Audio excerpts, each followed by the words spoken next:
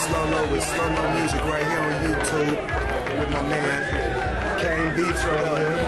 The next hottest producer, he out there. He hot, you gotta check him out. YouTube exclusive, straight from Atlanta to the shot of Texas, LA. We everywhere. Check us out. Shout out slow-mo music. Me and my shut it down. So now 2010, the next decade about to be crazy, bro. I promise you. Let's go. This ain't the last you gonna see of us. Nah. Appreciate you, man. Thank you, bro. Much love. Stevie Wonder.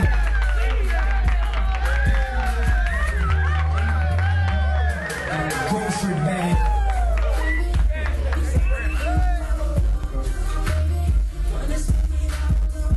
Bedrock. Everybody knows Bedrock. That was Kane's first #1 record. Let's congratulate him on that. Yeah. So talk about Bedrock. I mean, that was a very catchy record that a lot of people grew to love. How'd that happen? Bedrock is one of the records that really taught me a lot about production, about myself. Just because at the end of the day, when I made the beat, it was something I sat on it and I was like, yo, this is whack. Nobody didn't like this. And my homeboy was like, yo, man, that beat's crazy, man. I promise you, it's crazy. And I'm like, yo, man.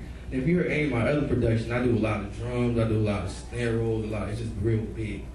And me not doing all that on this record, it gave it an opportunity to go a little further than some other records usually do. So I made the beat, I sent it to everybody trying to get choruses to it, and people were just like, it's hot, but I don't really know what to do with it. So when Wayne heard it, I don't know, he all of a sudden knew it was a single. Before we even had a chorus, he had everybody do their verses. I remember he was saying like, yeah, just rap about girls and stuff. Just telling everybody, just rap about, just do you, rap about a girl. And then we went through we had to go through 8 hooks, man. Neo wrote a hook, Pleasure P wrote a hook, Lloyd wrote a hook, and Morion wrote a hook. It was 8 different verses. 2 of them ended up leaking. And then Wayne was just like, yo, we're just gonna let the people choose. And eventually, when the spins picked up, you noticed everybody was playing Bedrock. And I don't even remember what the Morion one was, but nobody was playing it. So it just kind of grew on its own. It was really one of the records that it was out a while, and then after people started hearing it, I saw it just pick up, and it taught me a lot, because I'm like, all right, well, it really doesn't take all that, everything I used to do. Sometimes you just need a catchy melody that everybody can relate to.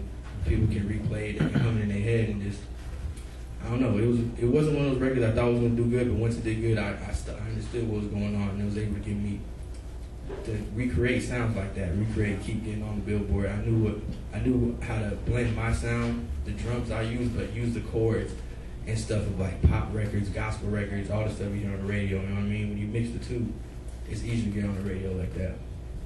Awesome. So yeah. Let's talk about your creative process. I mean, I've talked to a lot of producers, and they have different, methods of going in and working.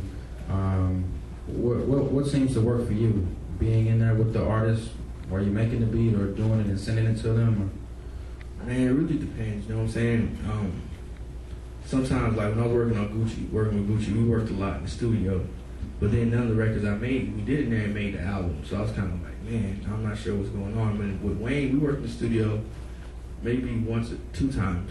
And every other time I was just in there, I was giving them beats, so I was sending them beats. Because Wayne, depends on the artist. An artist like Wayne, he doesn't need you to guide him. Because it's not like, what are you going to tell him? You're not going to tell him you don't like his hook. Because he going to look at you crazy. So you're going to be, you just in there working. But it depends on the artist. When I'm working with new artists, and I get more control, I'm definitely in the studio. I'm definitely trying to make the beat with them. I'm definitely trying to help them write. Because at the end of the day, I feel like my ear is a little bit better than your ear. You know what I'm saying? I've been doing this. But if I'm working with somebody who's already on and they know what they're doing, you might save time by just emailing the beat. Because a lot of artists don't work like that no more. A lot of artists aren't even comfortable. Like Wayne's not really in the studio. A lot of producers, unless it's Cool and Dre or people he really grew up with. You know what I mean? So for me, the creative process is, I always start with the drums, do something simple, you know what I mean? And then really it's all about the music though, because the drums you can change anytime, you know what I'm saying? But the music and having something original that's catchy is always the best. So once I do the music, I play around the keyboard for maybe 6 hours. I remember I make 10 beats a day and keep 1 because I'm just real skeptical of my own self. So it's really about creating the music, and then after you get the music, you get the drums all over again, because that's the easiest part. People say my drums are always crazy, and I'm like, that's the easiest.